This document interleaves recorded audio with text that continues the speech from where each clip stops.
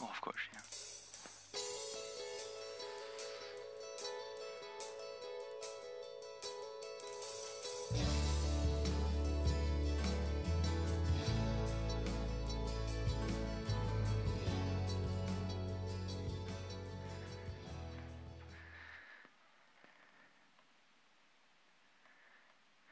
Well, good morning and a very warm welcome to our morning service here at Marks Memorial Church.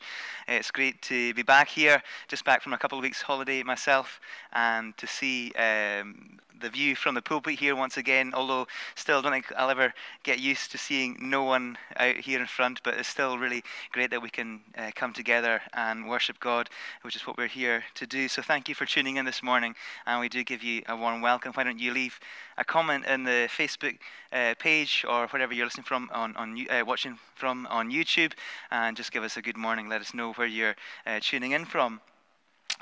As we begin this morning, just be great to refocus our hearts and our minds before God. I'm just going to read to you a couple of verses from a beautiful psalm, Psalm 86. Let's read these wonderful words. Teach me your way, O Lord, that I may rely on your faithfulness. Give me an undivided heart, that I may fear your name. I will praise you, Lord my God, with all my heart. I will glorify your name forever. For great is your love toward me. You've delivered me from the depths, from the realm of the dead. You, Lord, are a compassionate and gracious God, slow to anger, abounding in love and faithfulness. Let's this morning allow the Lord to teach us his ways. Let's come before him with an attitude of worship and ask him for that undivided heart. And let's praise him with our whole hearts, our whole inward being, as that we may know and experience his goodness, his faithfulness, and his love today. We're now going to begin by singing a wonderful and beautiful hymn that will hopefully lead us into that place of undivided worship. It is Before the Throne of God Above. Let's sing this together from our homes, whether you're singing from in your heart or whether you're joining together as a family or on your own singing. Let's sing these words as the worship team lead us.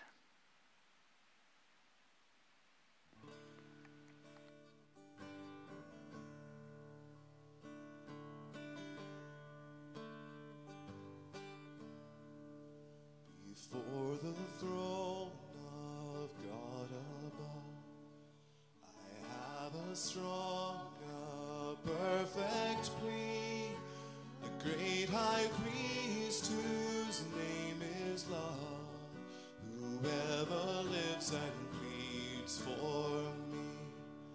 My name is written on his hands, my name is hidden in his heart.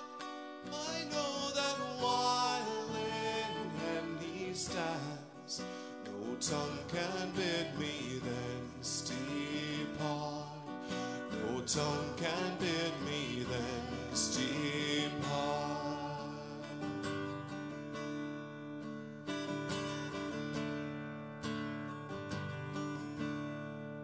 When Satan tempts me to despair and tells me of the guilt within, upward I look and see him there, who made an end to all my sin.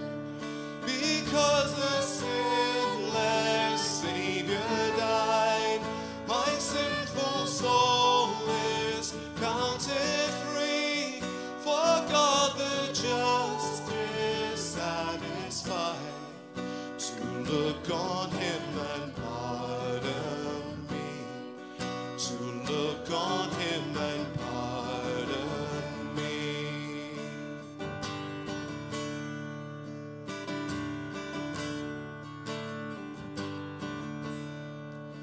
Behold him there, the risen Lamb, my perfect, spotless righteousness, the great unchangeable I am, the King of glory and of grace.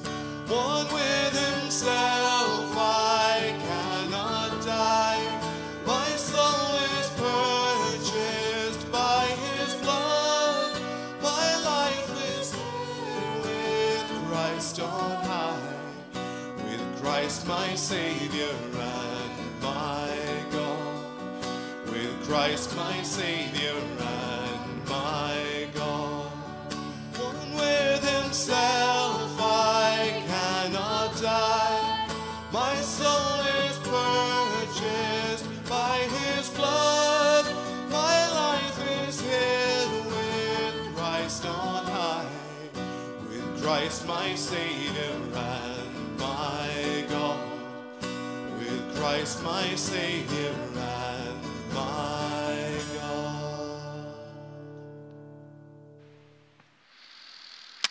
Many thanks to Ian and Joe for leading us, and to our entire worship team for their hard work over the lockdown period and the number of songs that we've been able to pre-record for our times of corporate worship. Let's now come to God in prayer, and let's draw our hearts near to him as we approach his throne of grace. Let us all pray together. Heavenly Father, we come before you this morning with an attitude of worship, because we know that you are God, and because you are God, you are good, that your mercies never fail, that your grace is sufficient for us in all circumstances that we face in our lives. Lord, as the psalmist wrote there, we worship you because we are in need of you. We are poor and needy. Without you, we are lifeless and cold. We wake up without a sense of you. But when you are at the center of our lives, and when we invite you in, we do know, we can know, we will know that Jesus is the difference. Lord, we thank you that Jesus is the Good Shepherd, that Jesus is the saving one, that Jesus is the Lord of all compassion. And Lord, so we worship you this morning because among the gods there is none like you, and there are no deeds that can compare with yours. Lord, we live in a time where we can often become complacent, and we recognize that material things, devices, social media, good things, but things can take over our relationship with you. They can take over a real and living relationship with a loving Heavenly Father. And Lord, we can sometimes lose the significance of the cross and of Jesus' death for us in our place. Yeah, Lord, when we come back to you and when we worship you, we praise you knowing that your praise, our praise toward you, that your praise is also our greatest good. And so as we read there at the beginning, as the psalmist writes, I will praise you, I will glorify your name forever, for great is your love toward me. We do come with that attitude of worship to you, Lord, this morning. Because you've delivered us from the depths, because in our natural state we are opposed to you, God. But you have delivered us from the realm of the dead. And Lord, that language can sometimes be confusing to us, but we know that in a nutshell it means that we are prone to sin, we're prone to turn our own way, but because of Jesus and his deliverance from death, his resurrection from the dead, the once and for all sacrifice of Jesus on the cross and his rising from the dead, that we can know freedom, forgiveness, and salvation for those who place their trust in Jesus Christ. Lord, what greater thing is there to say than this, that you've poured out your love and your goodness upon us, that you have shown your mercy toward us, that we would fear your great name and not fear anything else in the world, but fear your name because you are good and because you are holy, and so that we would delight in your great name and that we would live for the glory and honor of your great name. And so, Lord, with that in mind, we ask for an undivided heart toward you this morning. We ask this because your ways are better than our ways. Your ways are higher than our ways. Your ways are greater than our ways.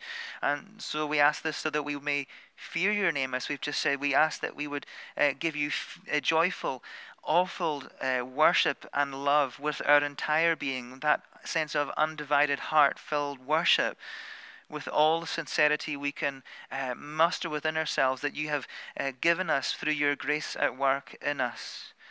Lord, would you help us to turn our hearts towards you, that we would give our whole self to you with an undivided heart, so that your name would be glorified today, this morning, this evening in our service, and forever, Lord. Lord, it's before your throne that we turn toward today. And it's through the cross that we stand before your throne and are made worthy. It's before your throne that our names are written and forever graven on the hands of Jesus and written on his heart. So Lord, would you take us back there this morning to the place of the cross, to Calvary's Hill where Jesus died for us. That for those of us who are Christians, Lord, for the years, we thank you for your faithfulness in our lives, for the good times, the bad times, the in-between times, the struggles, the hardships, the despairs, the joys, the encouragements, the victories, that you've been there, you've upheld us with your righteous right hand. Lord, for those of us who are not quite sure of Christianity, for those of us who have been perhaps quite hurt by the church and who find Christians repulsive, Lord, we pray for healing and that would begin today. Lord, we confess that that may look like a long road ahead, but we're living in such a day where many questions are being asked about the Christian faith once again in our land. And Lord, as Christians, we ask that you would forgive us when and where we get it wrong, that you would forgive us when we misrepresent the name of Jesus, and that you would help us to have that undivided heart of worship toward you this morning. Lord, we commit ourselves to you afresh this day, and we ask that you would make us more aware of your presence here in our midst and in our lives as the scattered people of God as we go back to work. And for those of us who are back at work, Lord, would you give us a renewed sense of joy in our work? For those who have lost jobs and those who are now searching for employment, Lord, would you bring hope to despair and to discouragement, Lord? Would you bring peace and comfort in the place of trial? Lord, may you be our provider, our deliverer, our redeemer today. May you be pleased to bless us and the words that are said from here. And may you bless us from our homes, wherever we're gathered from.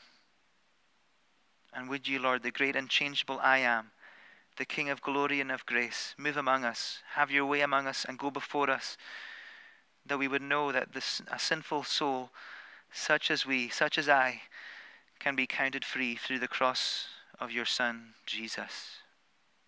Lord, this we pray as we now pray together the prayer that you taught your own disciples with the words of the Lord's Prayer. Our Father, which art in heaven, hallowed be thy name. Thy kingdom come, thy will be done on earth as it is in heaven.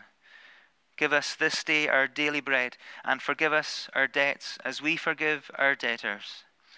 And lead us not into temptation, but deliver us from evil. For thine is the kingdom, the power, and the glory forever. Amen. Amen. Well, we do give you a warm welcome to our service.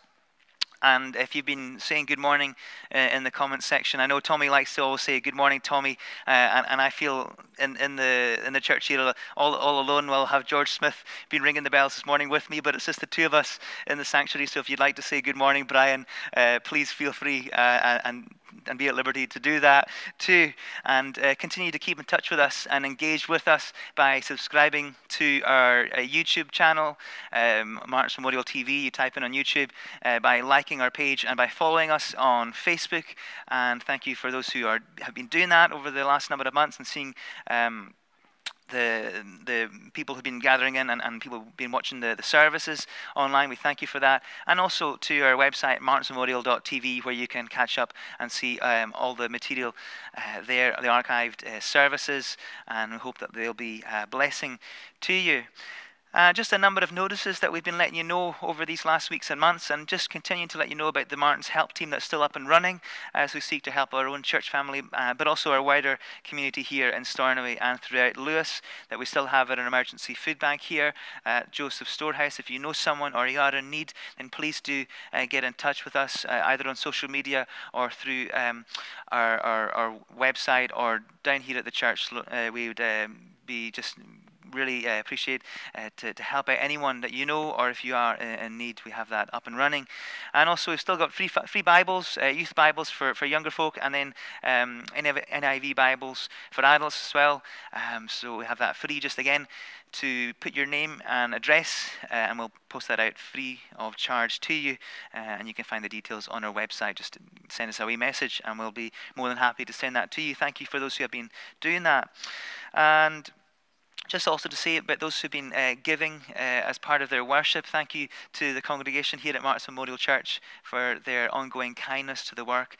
That's the ongoing work here, and for Ian Barley, our treasurer, for all his hard work behind the scenes, and for those who have been giving their tithes and offerings to the church, and for those who've been doing so further afield.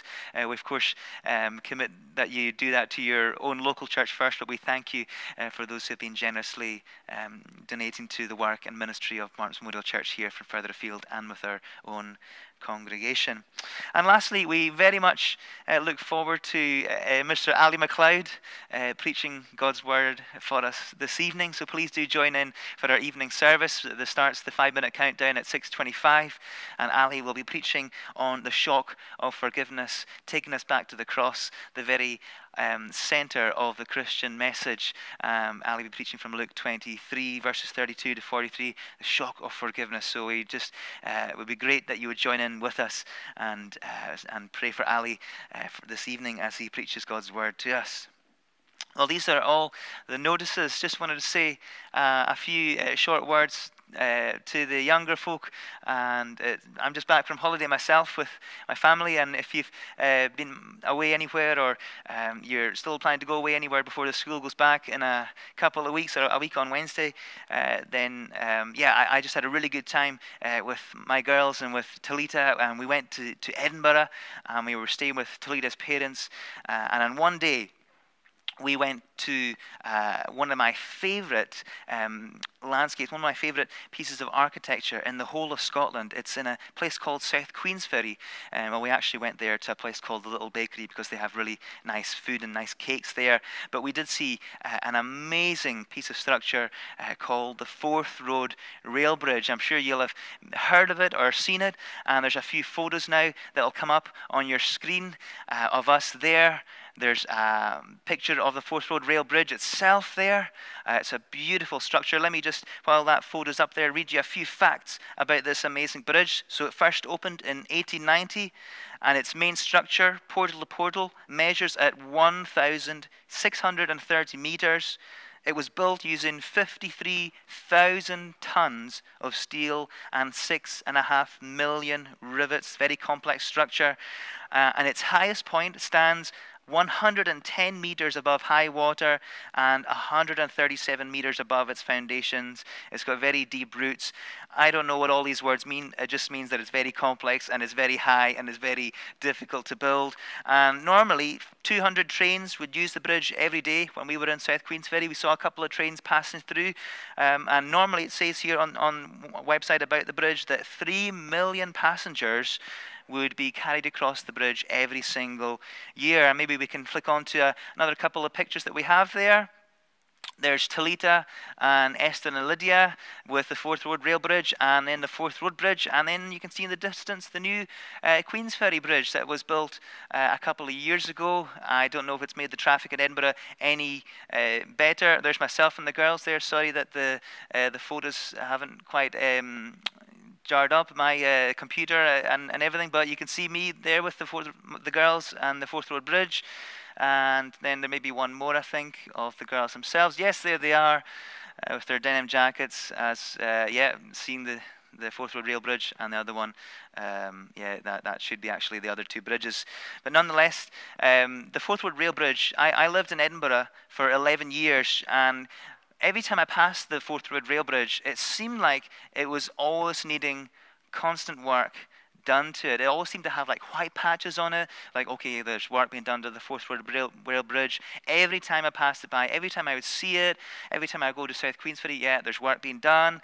There's always something wrong with it. And actually, people in Edinburgh, apparently, or maybe it's a myth, I'm not so sure, they would have a phrase called, "It would be like painting the Forth Road Bridge." It was a phrase about the history of the bridge. Apparently, that when you painted the whole of the Forth Road Rail Bridge, that you would immediately have to start again. It needed constant work. Although I don't think that's actually true, it became a phrase for Edinburgh folk that if someone took really long to do something, you'd say, well, it's like painting the Forth Road Rail Bridge. And you know, that got me thinking, just looking at the Forth Road Rail Bridge and how beautiful a structure it is, but the fact that it needs constant work, that for us as humans, we are beautiful in God's eyes. We are made in his image and likeness. The book of Genesis tells us that when God created male and female, he created them and they were very good.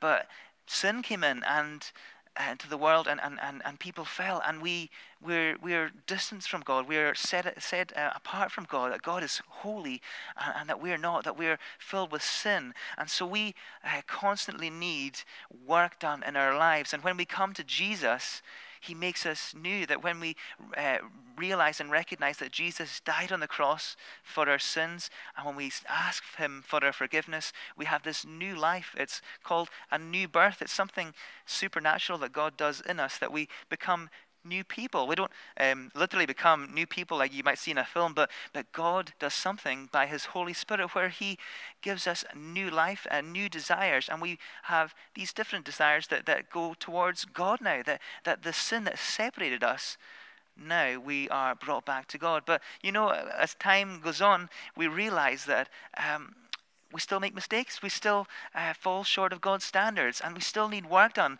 just as the Forth Road Rail Bridge does. But the good thing is that God, by his Holy Spirit, keeps repainting us and keeps remolding us and keeps refashioning us into the likeness of his Son, Jesus. So can I ask you this morning, would you put your trust in Jesus? And would you know the goodness that is in God's very own character and nature, that he, when he starts a good work in us, and when we turn our hearts to Jesus, and when we ask for his forgiveness, and when we ask him to come into our lives, that God, by his Son Jesus and by the power of his Holy Spirit, keeps going on and on and on. And just like a train goes through the bridge and then goes to its final destination, one day we'll be forever with Jesus, and we'll be with him, and we'll see him as he truly is, and we'll be to him as we truly should be. But until then, we ask for his help. We ask him that he would keep painting us in our lives, that we would keep growing in him by the power of his Spirit. So would you do that today, and would you know God's strength for you and through you in your life? Well, we're now going to sing a wonderful song together now. It's about the friendship of Jesus, that he helps us in our trials, in our lives, and he helps us in the good points. He helps us at every point. It's a beautiful song. What a friend we have in Jesus. Let's sing this together.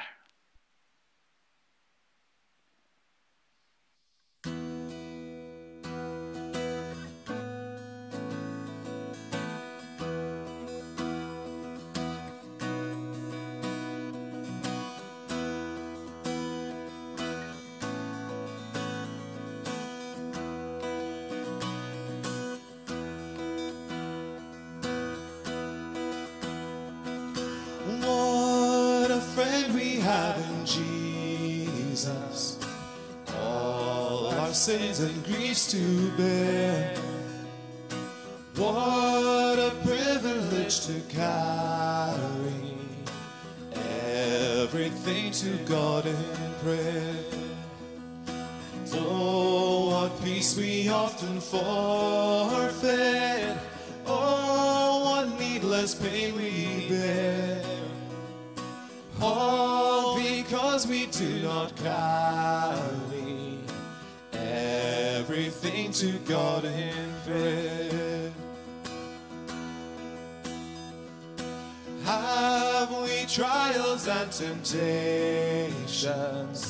Is there trouble anywhere? We should never be discouraged. Take it to the Lord in prayer. Can we find a friend so faithful, who will all our sorrows share? And Jesus knows our every weakness. Take it to the Lord in prayer. Are we weak and heavy laden, cumbered with a load of care? Precious Savior, still our refuge, Take it to the Lord in prayer. Do thy friends despise, forsake thee? Take it to the Lord in prayer, and in his arms he'll take and shield thee. Thou wilt find a solace there.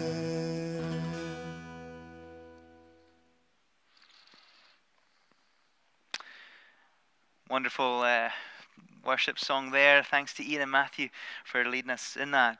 We're now going to turn to the scriptures now, and our Bible reading this morning is taken from the letter 1 Peter and chapter 1, and we're going to read the whole chapter together. 1 Peter chapter 1, the words will appear on your screen. Peter, an apostle of Jesus Christ, to God's elect exiles scattered throughout the provinces of Pontus, Galatia, Cappadocia, Asia, and Bithynia, who have been chosen according to the foreknowledge of God the Father, through the sanctifying work of the Spirit, to be obedient to Jesus Christ and sprinkled with his blood. Grace and peace be yours in abundance. Praise be to the God and Father of our Lord Jesus Christ. In his great mercy he has given us new birth into a living hope through the resurrection of Jesus Christ from the dead, and into an inheritance that can never perish, spoil, or fade. This inheritance is kept in heaven for you, who through faith are shielded by God's power until the coming of the salvation that is ready to be revealed in the last time. In all this you greatly rejoice, though now for a little while you may have had to suffer grief in all kinds of trials. These have come so that the proven genuineness of your faith, of greater worth than gold, which perishes even though refined by fire, may result in praise, glory, and honor when Jesus Christ is revealed. Though you have not seen him, you love him, and even though you do not see him now, you believe in him and are filled with an inexpressible and glorious joy, for you are receiving the end result of your faith, the salvation of your souls. Concerning this salvation, the prophets who spoke of the grace that was to come to you searched intently and with the greatest care, trying to find out the time and circumstances to which the Spirit of Christ in them was pointing when he predicted the sufferings of the Messiah and the glories that would follow. It was revealed to them that they were not serving themselves but you, when they spoke of the things that have now been told you by those who have preached the gospel to you by the Holy Spirit sent from heaven. Even angels long to look into these things. Therefore, with minds that are alert and fully sober, set your hope on the grace to be brought to you when Jesus Christ is revealed at his coming. As obedient children, do not conform to the evil desires you had when you lived in ignorance. But just as he who called you is holy, so be holy in all you do. For it is written, be holy, because I am holy. Since you call on a Father who judges each person's work impartially, live out your time as foreigners here in reverent fear. For you know that it was not with perishable things, such as silver or gold, that you were redeemed from the empty way of life handed down to you from your ancestors, but with the precious blood of Christ, a lamb without blemish or defect. He was chosen before the creation of the world, but was revealed in these last times for your sake. Through him you believe in God, who raised him from the dead and glorified him. So your faith and hope are in God. Now that you have purified yourselves by obeying the truth, so that you have sincere love for each other, love one another deeply, deeply from the heart. For you have been born again, not of perishable seed, but of imperishable, through the living and enduring word of God. For all people are like grass, and all their glory is like the flowers of the field. The grass withers and the flowers fall, but the word of the Lord endures forever. And this is the word that was preached to you. Amen. And may God add his blessing to the reading of his own holy and inspired word. In our prayer time this morning, we're going to be thinking about Christians at this very moment who are being told to renounce their faith in Jesus, who have been told that they'll have their coronavirus aid support for their families taken away from them. These are Christians who are being persecuted in various points of the world, most notably in Southeast Asia, in Vietnam and other countries, and also in Africa and places like Sudan. Various reports are highlighting this persecution that's intensifying at this very moment. And Open Doors, international reporter, Open Doors being a charity that looks out for those who are the persecuted church, and it's a really great organization. But a reporter there has given information that they've been inundated with reports of Christians telling them that their communities would only give them food if they reconverted back to their original faith, which in many instances is Islam. So just we recognize the horrors and the injustices that are being portrayed or are not being really portrayed in our media, but we do recognize that we need to pray for our brothers and sisters across the world who are suffering really greatly at this time, who are really struggling and who are not doing good. And so as the people of God, as the global body of Christ, we come together and let's now pray for these people together as we gather our hearts. So let's all pray. Our loving Lord and faithful Heavenly Father, the God of all compassion, who comforts those in trouble, who brings hope to seemingly hopeless situations, we draw near to you this morning as our rock and our refuge and our hope. And we come before you remembering our brothers and sisters persecuted in the global church. Lord, we know that the Christian faith doesn't promise us a comfortable life. Christ promises hope, meaning, peace, purpose, and joy, but not comfort. And so we pray this morning for those who follow in the footsteps of Jesus. We remember those at this time in countries across Southeast Asia and in Sudan, for those who have been denied food unless they reconvert back to their original faith, for those who are feeling the strain even to the point of contemplating suicide amidst the intensifying persecution they're facing. Lord, when we read the scriptures, we think of your servant Elijah, who himself, after experiencing great victory, would then face extreme depression and anxiety to the point of death. Lord, at that point, you spoke the word of truth to his heart. And although we know not the words to pray for our brothers and sisters across the world at times, we ask that the Waymaker, the miracle worker, the light in the darkness, Jesus, would shine his light into this dark and seemingly hopeless and desperate situation. For those, Lord, who are being denied both food and coronavirus aid, God of the breakthrough, would you reconcile this situation? Would you grant favor to your people? Would you grant strength and comfort where there's suffering and loss of hope and the temptation to give up? Would you bring hope and healing, a deep assurance of salvation, just as we read earlier in Psalm 86, that when the people cry out, "Hear me, Lord, and answer me, for I am poor and needy. Guard my life, for I am faithful to you." Lord, would you guard the lives of those who trust in you? Would you save your servants who trust in you? Would you, for those who call out and say, "You are my God," would you have mercy on them, Lord? May you have mercy on those who call to you all day long. Lord, would you reward their faithfulness, Lord? Would you save them? Defender of the weak, Lord, you have made all nations, and all one day will come and bow before your throne.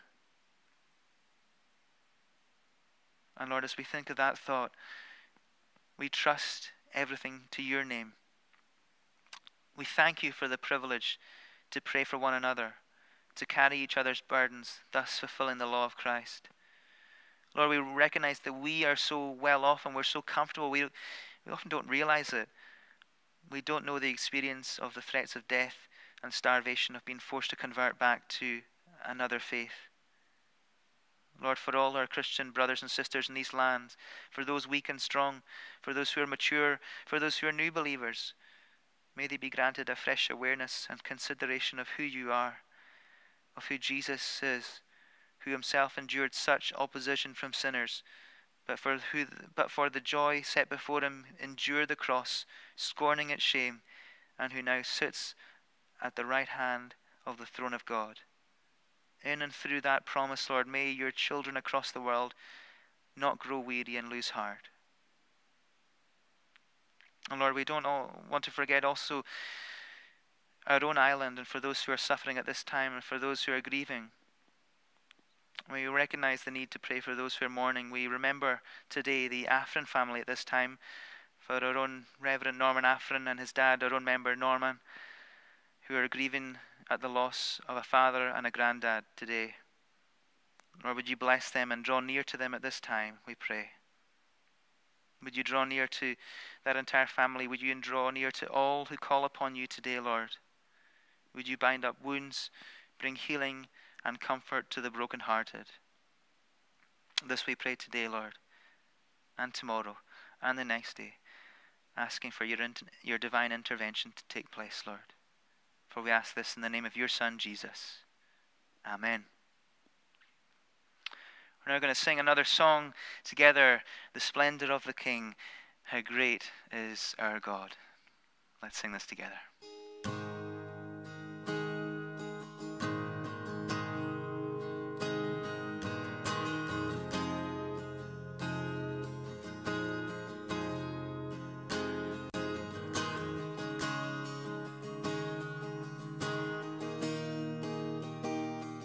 The splendor of the King,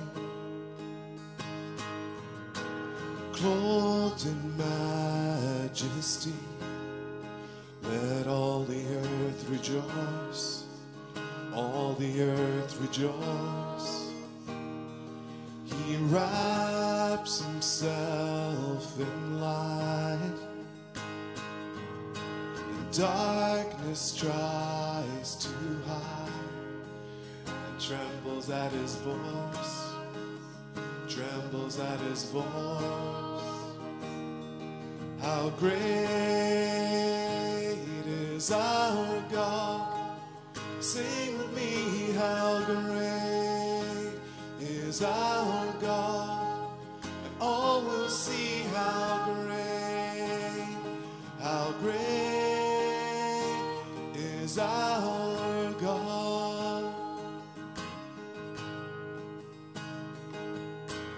Age to age he stands, and time is in his hands, beginning and the end, beginning and the end. The Godhead three in one, Father, Spirit, and Son, the Lion and the Lamb, the Lion and the Lamb. How great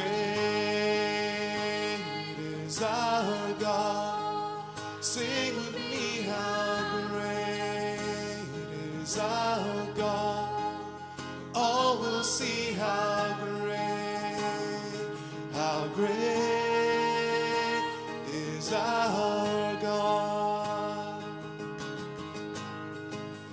He is the name above all names, worthy of all praise. My heart will sing, how great is our God. Name above all names, He is the name above all names, worthy of all praise. My heart will sing, how great is our God. How great is our God, sing with me, how great is our God, all will see how great is our God. Then sings my soul, then sings my soul, my Savior God, to thee. How great thou art, how great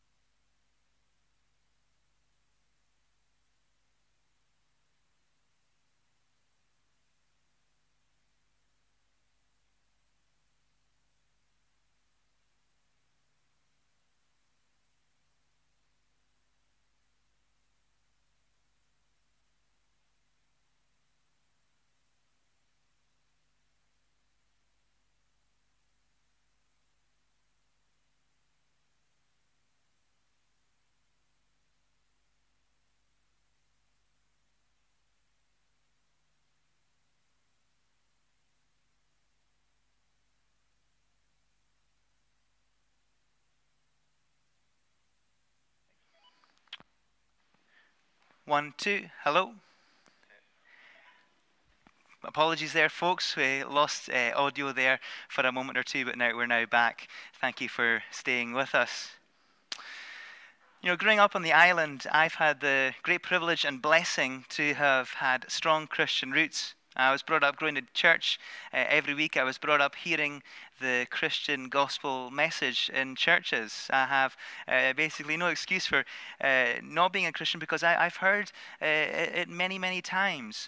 And I became a Christian when I was a teenager, but I've really always believed there was a God. I've not walked into faith blindly, but I have been a Christian for many years now. And so from my upbringing in the Free Church, where my parents brought me to church, and then when I became a member here in Marks Memorial Church as a teenager, I'm forever grateful for that, for shaping who I've become and who I am becoming. But you know what often happens when you tell someone that you've become a Christian, you tell someone who's maybe not a Christian, you say, hey, I'm now a Christian. And they might give you a response that's like, well, sure, good for you. Or they might say, but why? Why Christianity? And that can be particularly the case when you're from the island, because to others, maybe at times understandably so, sometimes Christianity can be looked upon from the place of what Christians don't do. Well, Christians don't get drunk, they don't party, they don't live immorally, at least they're told not to. They're told not to lie, cheat, steal or do things like that. Well, and maybe we hear things like that, and we're like, that's not maybe a bad thing. We all live by someone's laws, someone's worldview, someone's rules. But sometimes maybe people have looked at Christians in the past and or today, and they say, well, they've extended these rules to things like dress codes, and so Christianity becomes about what you wear, and it has to be a black suit. You maybe have to just look smart for going to church. If you're a woman, you have to wear a hat or something. I'm not going into that discussion, but it becomes about what you wear, and then maybe it becomes about how you look. So you've got to now put on a dour face. You've got to look miserable. So it seems on the outside, and of course, I've met many Christians who may, to be honest, look a little bit sour-faced, but they are the warmest, most genuine people that you could wish to meet, the most kind people. But on the outside, sometimes it looks like a badge of honor, maybe, to look a bit sour-faced. And so to others, Christianity may seem to look like adding on more laws. For instance, we could also say, thou shalt not hang thy washing on thy line on the Sabbath, or thy swings in Don Park shall be tied up on the Sabbath. I mentioned these two things because it's quite funny, really. It's quite silly. And so on the outside, people look at traditional Christianity about, well, this is what you can't do. And so it's boring. I don't want a part of that. And so that's maybe kind of an island experience. And so when I moved to the mainland in 2008, and I was 18, about to turn 19, and I saw another side of the spectrum. And so when I use the word spectrum, I'll maybe just give a few examples of this. So just to give one, firstly, of course, I'm training to be a minister in the Church of Scotland, and as part of my training, I have to attend various conferences. And my recent probationers conference, we were paired off in groups, and we were asked as probationers to look at a thing called a parish profile, which is in essence that a church who's vacant and without a minister, and they're allowed to call a minister, they have to create a parish profile, and it gets put on their website and on the Church of Scotland's website publicly. And so we were asked as a group of trainee ministers to look at 3 parish profiles, and some were very good, some were not as good, and some looked really professional, again some not as professional. That's fair enough. And we were asked to look at one particular Edinburgh church. It's a pretty notable church. It's a very wealthy church, and on the outside everything looked immaculate. There were 25 pages of a parish profile. It looked great. They were doing a lot of community outreach, a lot of good things going on. But one of the candidates noticed something, and in the midst of this PDF document, I think in Adobe, you could type in the search bar, type in the word, and see how much a word appeared. And so they did this for the words God and Jesus, and both appeared in this 25-page parish profile once each. God and Jesus in a prospective church booklet, a church parish profile for a prospective minister. God was only mentioned once, Jesus was only mentioned once, and we were left thinking, well, why is that? So that's maybe one example of another side of the spectrum where God doesn't really get mentioned at all. And so we're like, well, okay, we're trying to be so like what the world, we're trying to integrate ourselves as a church into what the world says so much that, well, we're maybe not going to mention God so much. And maybe just to give another example of this, again, recently, I'm just back from holiday, and earlier this week I was on Princess Street in Edinburgh, went into Waterstone's bookshop there, and there was a book by a notable Edinburgh author, and this author was previously the Bishop of Edinburgh. He was previously the presiding bishop for a major denomination in Scotland, and he now calls himself an after-religionist. He calls himself an agnostic atheist. That's the kind of person that you want to be a faith leader, isn't it? No. I mean, here's one of his infamous quotes here. He says, "There may be no God of the universe, but let's live as though there is, and even if we are wrong, it'll be a glorious way to be mistaken." And so when I say the other side of the spectrum, I hope these two maybe rather devastating portrayals sketch out quite clearly what I mean by that, and why maybe people on this island maybe decry more traditional forms of religion and see it as stuffy or formal, or see it as people looking, do it or whatever.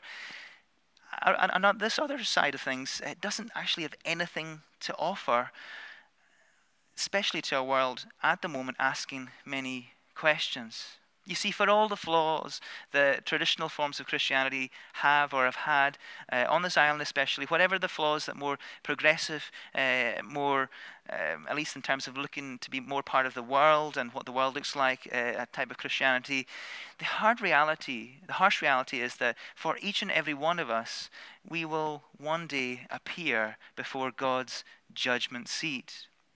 You see, as a boy here in Lewis, that was a scary thought for me. It put the fear of God into me, literally. I would sing Psalm 23 to myself in bed every night. I would pray the Lord's Prayer in bed every night. I hoped that would get me into heaven. I hoped that would let me tick the good book. I was a goody two-shoes in school as well. My brothers will tell you that. My parents know that. I never really got into trouble. I was just such a little goody two-shoes. That's a good thing. I'm not knocking on that, but I thought that would actually save me as well. But that didn't, and I came to a place where I knew that wouldn't save me. It didn't stop me asking questions. Like I say, I feel I've always believed in God from when I was a young boy, and I give thanks to my upbringing, my parents, and the Free Church along the road, and to Martins Memorial Church for that. But I've not walked blindly into faith. There was something about the existence of God that made me stop and think, well, maybe there's more to life than this. Maybe God really does love me. And if he does, well, that's both terrifying as it is freeing. It's terrifying because, well, I've heard the message of Christianity time and time again, and I've not done anything about it yet. Officially, I've not told people. That's just me thinking about becoming a Christian, and it's also amazingly freeing because surely I must do something, not because I'm scared into it, not because I've been indoctrinized into some cult, but I believe this person, Jesus, is real. I believe that God is real. He loves me, and I believe that God's Holy Spirit has been sent into the world so that we can live differently. And so what brought me to faith in Jesus Christ was God's own pursuing, his continual pursuing of me, his continual knocking on the door of my heart, and his ever-increasing awareness of the reality that he is God, that God is God, and that I'm not. In short, I'm a sinner. No matter how good I can look or be or try to be, the fact is, by nature, I'm bound to hell. I'm in opposition to God. But here's the thing that's freeing, that in God's great mercy toward me and toward you and I, that he sent his one and only Son, Jesus, to pay the penalty for my sin, to die in my place so that I would know freedom, so that I would inherit eternal life, so that I would be born again.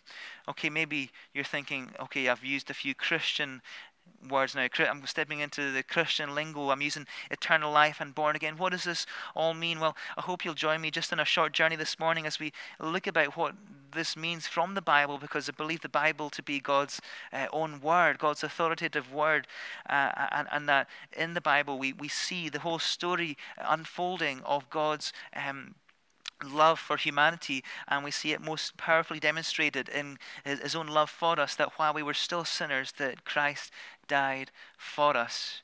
I mean, what is this? It is an act of grace. It is God's unmerited favor toward us. It means that we can't earn it. We can't try to be good. We don't deserve it. It's simply God doing something for us with no strings attached. It doesn't cost us anything, but it costs God's own Son, Jesus, his very life, so that we would receive eternal life.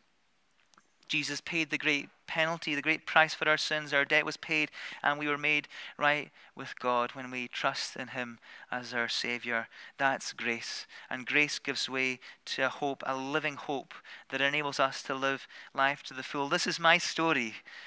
I'm telling you here because the title of my message this morning is Why I Am a Christian. And so it's part testimony, but it's also part message, because the Bible tells us our unfolding story of who we're to become more like Jesus and how we're to live our lives. The Bible is totally relevant. It's not a book that's just there to be stared at on our shelf or there to collect dust. It is God's real, living, and active word. If you're someone who relates to my story, you're maybe a good person, you pay all your taxes, you've got decent morals, you live an upright life. Maybe you sit there too, and maybe you're wondering still, what is this Christianity all about? Or maybe you are someone who you feel you've blown it. But can I say this? You're never beyond the reach of God's love. You and I, we're never beyond the reach of his love, and we're never beyond the boundaries of his grace. And so this morning, as we just look into God's word for a little while, I hope that we see our own story in it. I hope we regain our own focus through it, and I hope that we live our lives as we should do by it.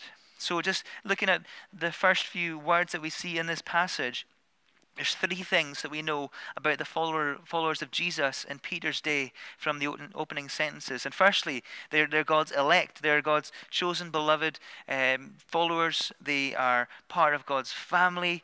Second, they lived as resident aliens. They were exiles. Peter calls them exiles. Maybe you remember the song by Sting, Englishman in New York. I'm an alien, I'm a legal alien, I'm an Englishman in New York. I'm not going to sing that, but it's a bit like that. The Christians, they were resident journeymen. They were traveling in unknown lands. They were seen as a bit strange in the eyes of others. So that's the second thing. The third thing is that they're a scattered people. They're scattered servants of God. They're a holy blend of both Jew and Gentile Christians in the church. And we see that they're going through fiery trials. They were suffering persecution.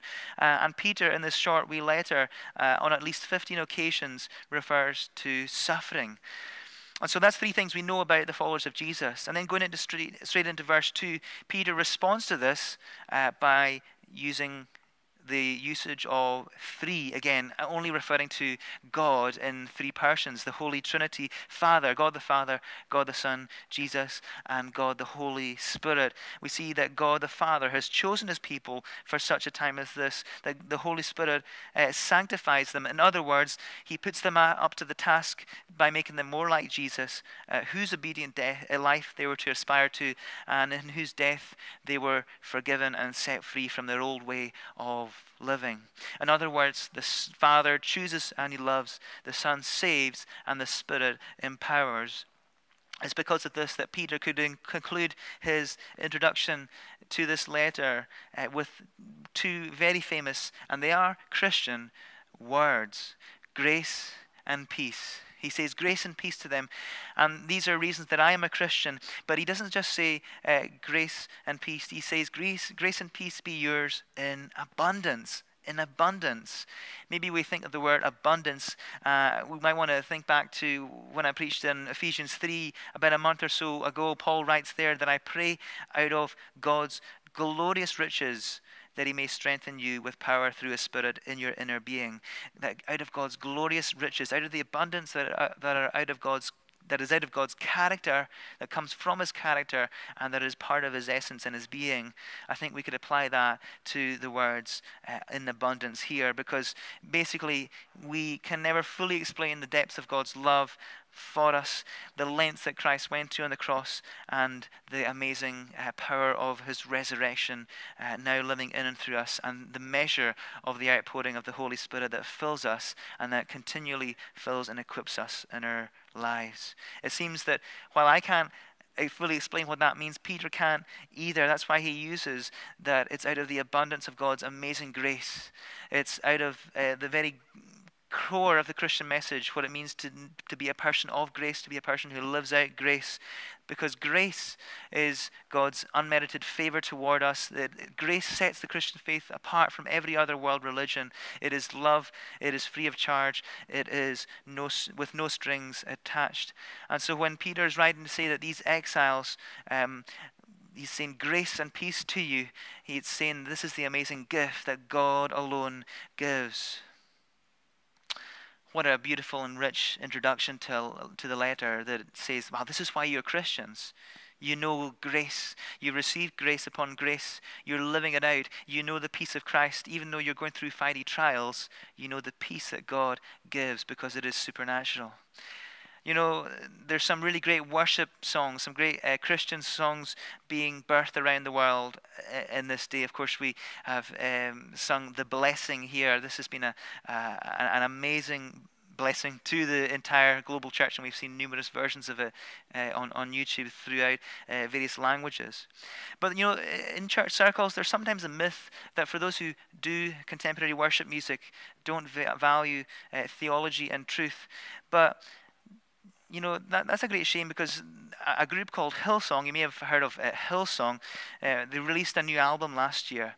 And what I really appreciate about Hillsong and their music is that it's their ability to communicate the truth of God in fresh yet relative ways. And one of the songs that I've been really enjoying over the past year or so has been the song King of Kings. And this is what the songwriter, Brooke Ligertwood, says about it. She says, it's a deeply theological song because theology releases praise. When we believe correctly about God, when we understand and get a greater revelation of who he is and what he's done, we can't help but respond in worship. Let me just read you a few lyrics in that song to follow on from that. And the morning that you rose, all of heaven held its breath till that stone was moved for good, for the Lamb had conquered death. And the dead rose from their tombs, and the angels stood in awe, for the souls of all who'd come to the Father are restored. And the church of Christ was born, then the Spirit lit the flame. Now this gospel truth of old shall not kneel, shall not faint. By his blood and in his name, in his freedom I am free, for the love of Jesus Christ, who has resurrected me. Beautiful truths about God. This is grace and peace in abundance. This is the love of Christ resurrecting us. This is the Spirit of God igniting a passion within us. This is the love of the Father showing his adopting work in us. You know, this is one of the reasons I'm a Christian, because when I first got saved, my life was changed by Jesus. I just couldn't get enough of reading the Bible. You think, why read the Bible? I just couldn't get enough of it. I couldn't get enough of spending time with God and learning more about God, on getting to know God as my Father, on living like Jesus Christ, on listening to music, new music that had its own genre, worship music, learning more about God, reading great books about God. Because when God enlightened my heart and my emotions, he also lit a fire in my mind too. This is the wonder and the beauty of discovering more about God, the truth of who he is and who he reveals himself to be. And so if you're just unsure about Christianity and the claims of Jesus, then can I simply ask you, have you read the Bible? Have you read it lately, or are you making an assumption about what it says? What about the claims of Jesus himself? What about the early church as we're reading this morning? What about the so-called controversial character that is the Apostle Paul? And speaking of controversial, what about the Old Testament? Well, can I say this to you, that every time I'm tempted to go my own way.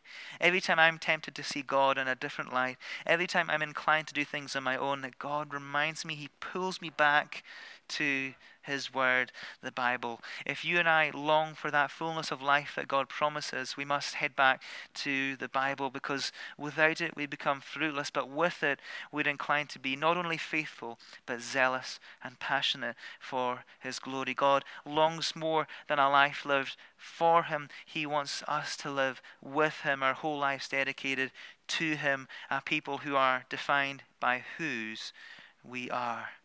You know, in the difficult climate we currently live in, the world around us is wondering if the rumors are true that God, is He real? Is He good? Is He loving? Search the Bible to see if it's true. Join in with a church community online, and as we hopefully open our doors very soon, why don't you come and see what Jesus is like? The church is the place where God wants to confirm this, that He is real, He is good, and He is loving. Maybe you're watching this morning and you're just thinking, what's this going on? Something in my heart. God is wrestling. There's a wrestling match going on. You know that there's something true about Christianity, but maybe you're not willing to admit it just yet. Maybe you feel you're not in that place. What now? What now? Something's caught your attention. Maybe you just need to go back to, you need to maybe start reading God's Word, or go back to God's Word and see what Jesus says about Himself, see what God says about Himself there. I mean, where do we start? We could start reading the Gospel, of John, or maybe if you wanted a short introduction, Mark is the shortest Gospel. It's a real... wow, it goes from one story to one story to one story it focuses on the death of Jesus. Maybe you want to start there, or maybe you wanted to read something that points toward Jesus, like the prophet Isaiah in the Old Testament alongside that, or you wanted to read about how to pray, you wanted to read the Psalms in a nutshell. Why don't you see what God is like by reading His Bible? And why don't you ask Him to reveal Himself to you? Our time is running short this morning, and I hope you just give me a few, maybe 5 to 10 minutes. The next section we see in this passage, verses 3 to 12, give us many more reasons, and give me many reasons to say, this is why I'm a Christian. And the first word is mercy. If grace means getting a free gift, if grace means literally God's riches at Christ's expense, the acronym GRACE, then if it means that we get what we don't deserve, then God's mercy is us not getting what we do deserve. Because we read that God here, in His mercy, in His great mercy, He has given us new birth. We're looking at that language a bit earlier on. We've been born again, this new birth, this Christian language. In other words, God shows His love and His compassion toward us. God comes down in the person of Jesus Christ, and Jesus died on the cross for our sins. Maybe you don't know much of the Bible, but if you do, you might know one verse, John 3:16, for God so loved the world that He gave His one and only Son, that whosoever believes in Him shall not perish, but have eternal life. Then again, we see that very Christian language of eternal life, that if you put your trust in Jesus, you're born again and you have eternal life. It's not just fire insurance policy to get away from the fire of hell and into the gates of heaven. It is an eternal hope. It is God's mercy in action, the cross of Jesus. It is God's great mercy. It is the abundance of God played out in the sending of God's one and only Son for our bringing us back to Himself. This is part of God's entire plan. It stretches throughout the entire history of humanity, of God reaching into humanity's story and the story of the Bible.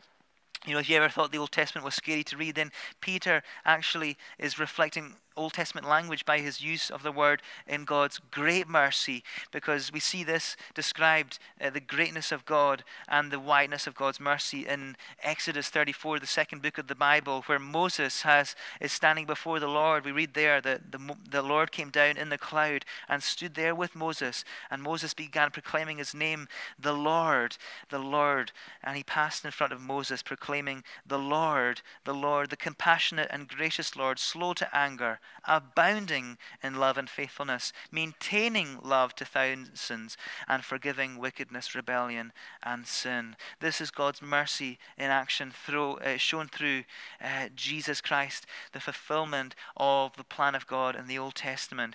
The greatness of God and the mercy of God is the very reason that I am a Christian, because, as I said earlier, as a sinner, I stand in opposition to God, but God in his great mercy saved me. Even though I may look like a good person, I may be well behaved, I may have been good, I may have been brought up well, but if I don't know Jesus, then actually it's worth nothing.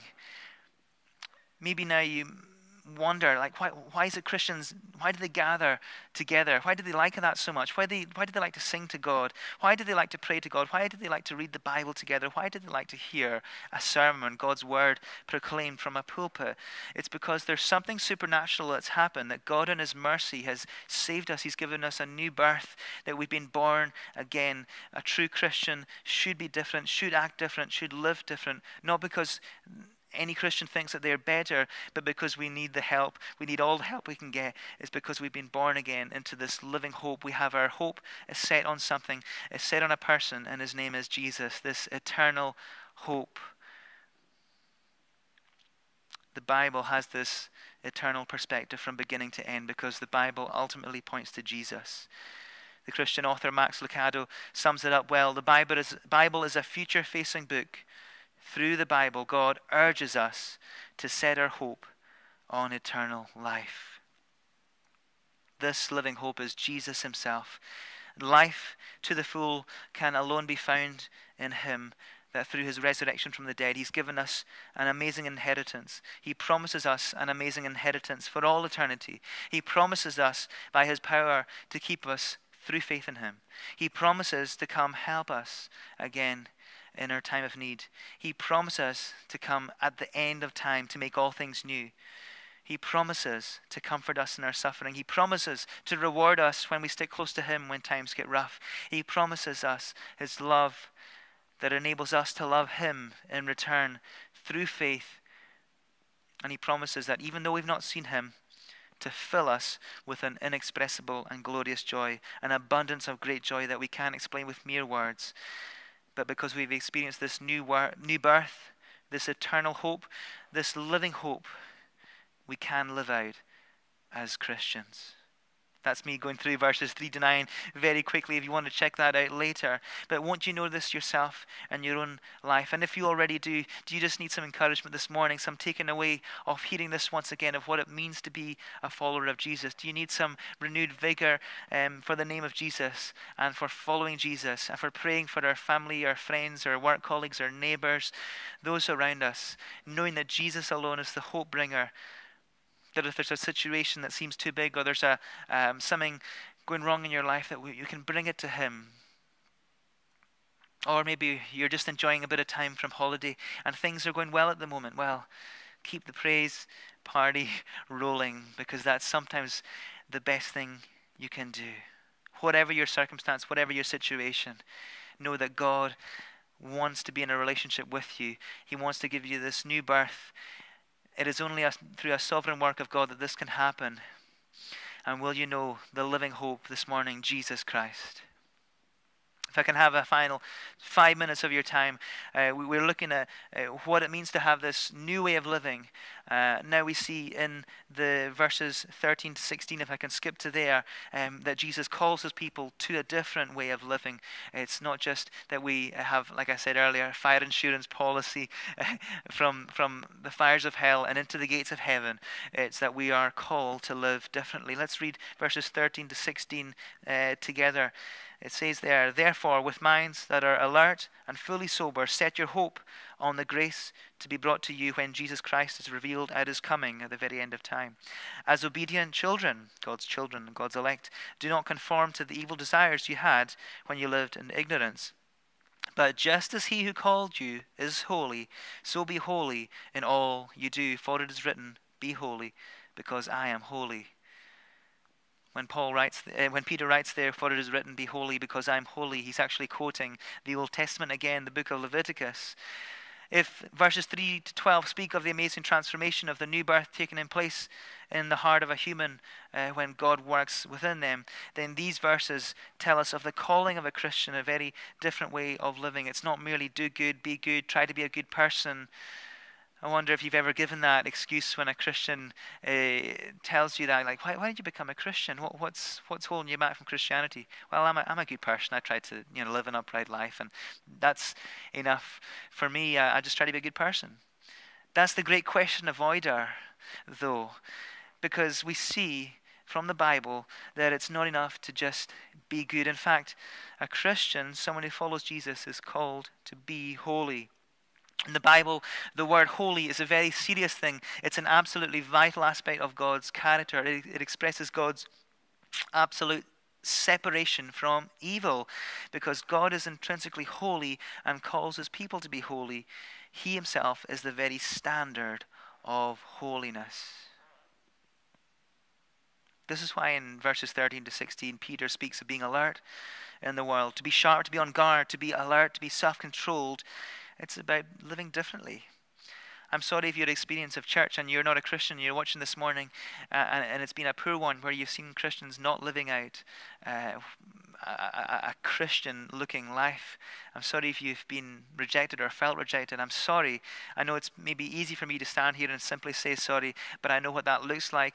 I don't know what that looks like in living that out, what the difficulties you may face.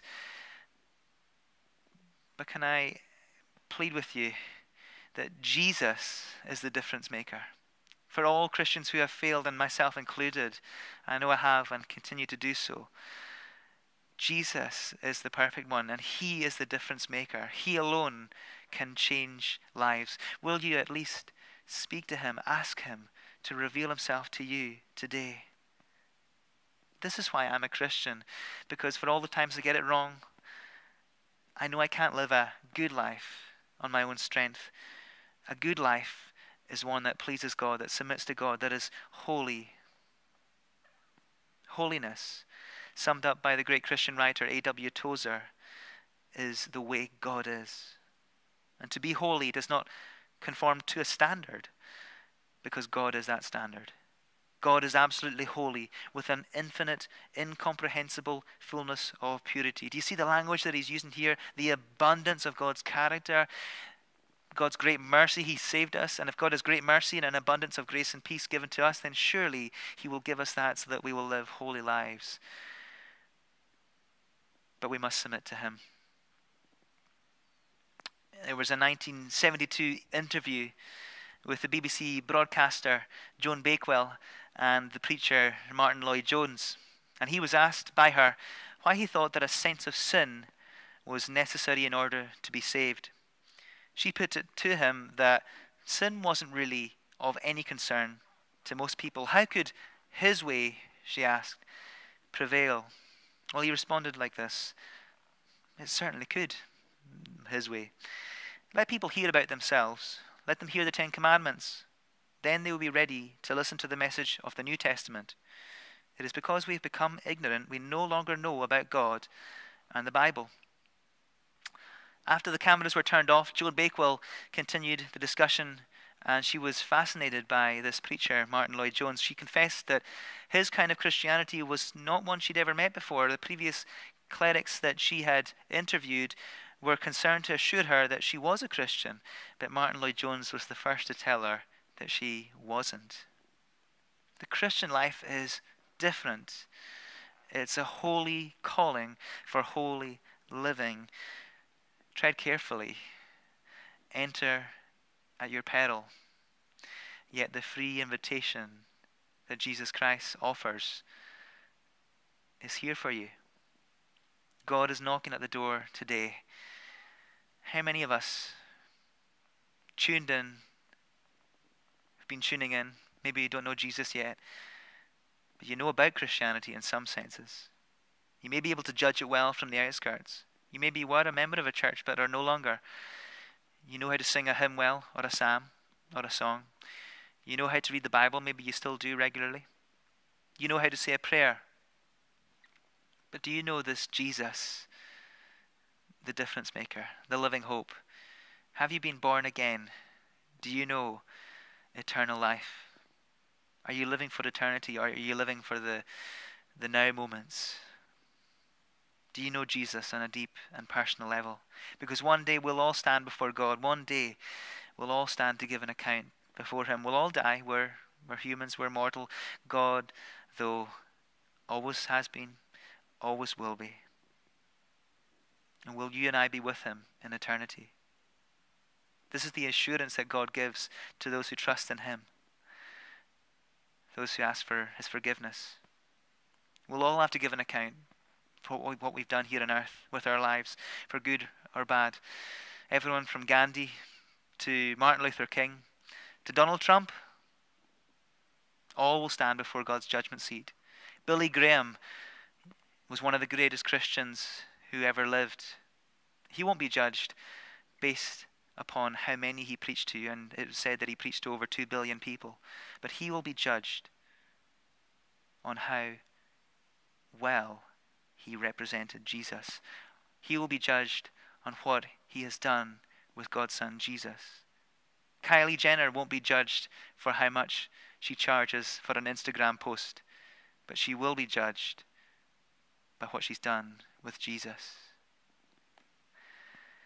Do you swear allegiance to the one true King today? Is he your living hope?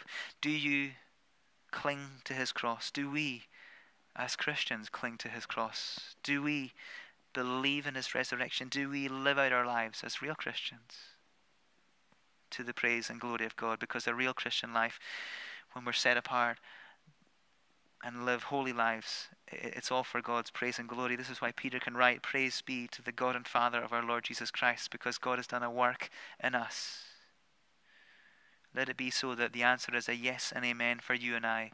I'll close with this quote from Chris Sinkinson, who says this: "Jesus came into this world as the suffering servant, but one day he will return as the conquering King. On that day, the time of choices will be over. We will either meet Jesus as our loving Lord or be confronted by him as our holy judge. Today is the day to get right with God so that we are ready for that final day." Are you and I ready for that day? You've heard the Christian gospel message here. What are you going to do with it? This is why I am a Christian, because I believe with my whole heart, 100%, it to be true. 100%. That's how much you can cast everything on Jesus. You can have an undivided heart toward him because he is worthy and he died for you in your place. Amen. We're now going to close by singing a final song together, and it is a beautiful song led by our worship team. It's called Living Hope.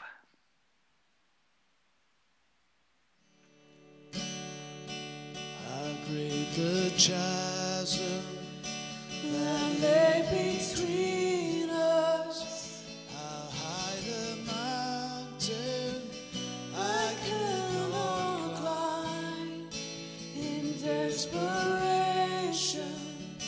I turned to heaven and spoke your name into the night. Then through the darkness, your loving kindness tore through the shadows of my soul. The work is finished, the end is written. Jesus Christ, my living hope. Who could imagine so great a mercy? What heart could fathom such boundless grace? The God of ages stepped down from glory to wear my sin and bear my shame. The cross has spoken, I am forgiven. The King of Kings calls me his own. Beautiful Savior, I'm yours forever. Jesus Christ, my living hope.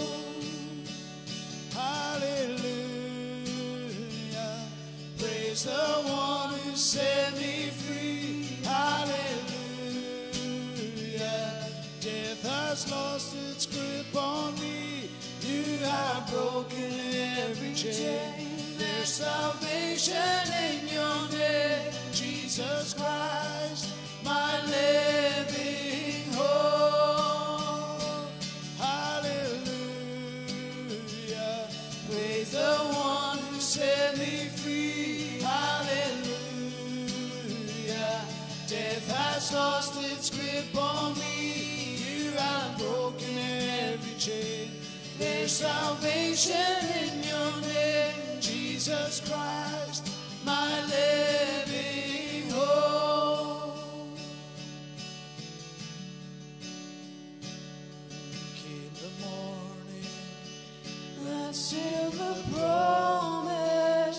Your buried body began to breathe out of the silence. The roaring lion declared the grave has no claim on me. Then came the morning that sealed the promise. Your buried body began to breathe out of the silence. The roaring lion declared the grave has no claim on me. Jesus, yours is the victory. Hallelujah. Praise the one who set me free. Hallelujah. Death has lost its grip on me. You have broken every chain. There's salvation in your name, Jesus Christ, my living hope. Hallelujah. Praise the one who set me free. Hallelujah. Death has lost its grip on me. You have broken every chain. There's salvation in your name, Jesus Christ, my living hope. Jesus Christ, my living hope. Oh God, you're my living hope.